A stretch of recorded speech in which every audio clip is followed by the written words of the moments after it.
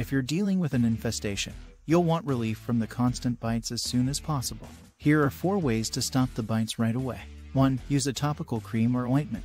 Topical creams and ointments containing hydrocortisone or calamine can help reduce inflammation and itching. 2. Take an antihistamine. Antihistamines such as diphenhydramine or loratadine can reduce swelling and itching. 3. Use a cold compress. A cold compress or a bag of frozen vegetables can help reduce swelling and itching. 4. Apply aloe vera. Aloe vera can soothe the skin and reduce inflammation.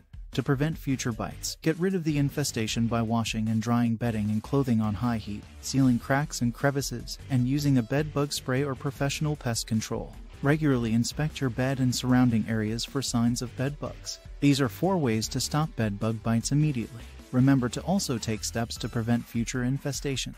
If you can't get rid of the bed bugs on your own, consider seeking professional help. Thanks for watching.